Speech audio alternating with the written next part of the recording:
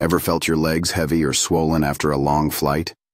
That discomfort could signal a hidden danger, deep vein thrombosis, or DVT. It's a blood clot forming in your leg veins, and it's a real risk for travelers on flights over 4 hours.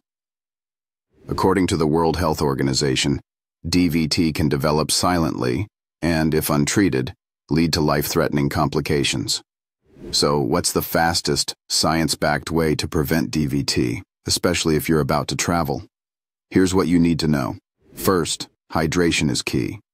Drink water regularly, avoiding alcohol and caffeine, which dehydrate you. Second, move every hour.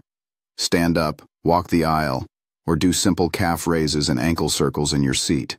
These boost blood flow and slash clot risk. Compression socks are proven to reduce swelling and DVT risk, especially above the knee. Finally, if you have risk factors like recent surgery or a history of clots, talk to your doctor about a low-dose blood thinner before your trip.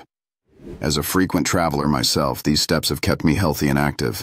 Don't leave your health to chance. Travel smart and stay safe.